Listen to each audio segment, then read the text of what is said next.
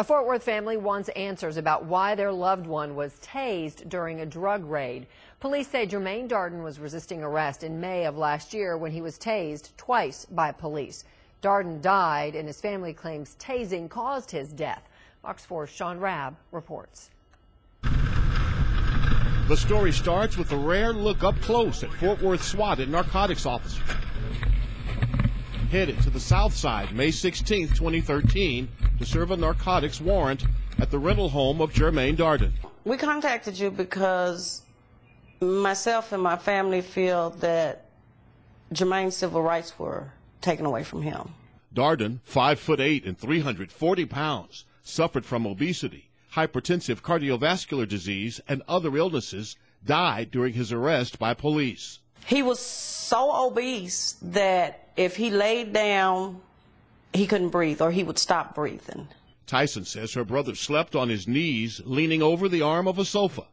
Fort Worth Police Chief Jeff Halstead's decision that his officers wear video systems provide proof of what did and didn't happen.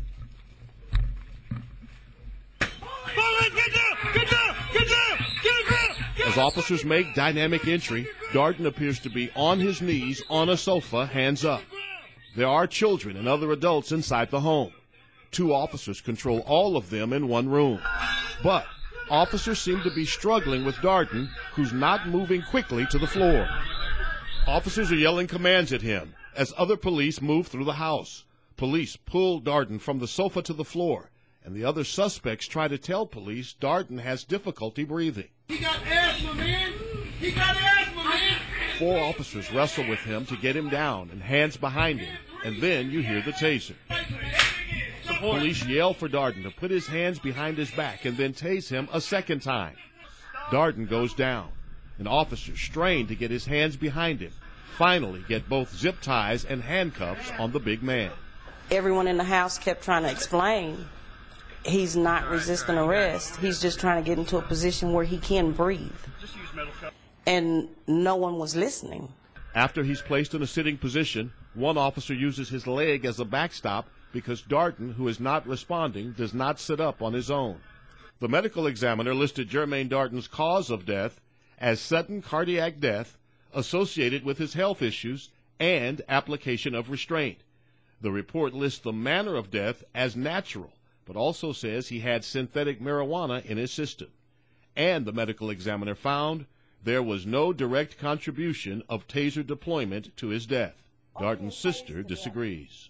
And this is no better than strapping him to an electric chair and flipping a switch. It's just that bad. And no one has the right to take somebody's life like that. No one should die like this. No one. So we asked the Fort Worth Police Department for a response today. We spoke to them several times by phone, and after visiting with the administration there, decided, Heather, not to talk. Okay. There's certain that litigation's coming in this case. Oh, sure. Has it started? I mean, look at this pile of documents. You got a DVD? Right. Now, we obtained this from the family. This is an idea of all the reports generated when someone dies in police custody. We obtained this from the family. They got it from a lawyer who they've retained, and that law firm considering whether they're going to file a case. All right, so a couple of other things to look at. The first being drugs. Drugs found in the home?